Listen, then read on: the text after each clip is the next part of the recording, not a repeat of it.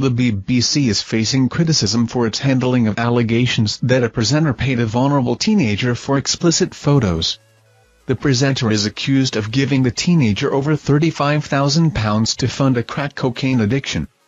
The teenager's family initially complained to the BBC, but after no action was taken, they approached a newspaper. Politicians, including Tory chair Dame Caroline Dinenage and former Home Secretary Dame Priti Patel, have expressed concerns about the BBC's response and called for a thorough investigation.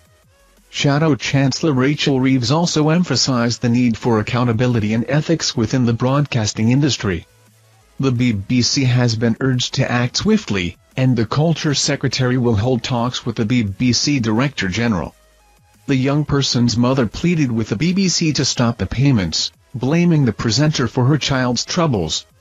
Additional allegations include the presenter attending an awards ceremony with BBC bosses after the claims surfaced and appearing in underwear during a video call with the teenager.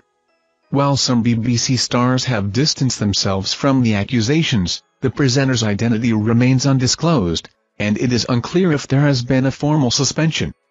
The BBC spokesperson assured that they take all allegations seriously, actively investigate them, and act upon any new information that emerges.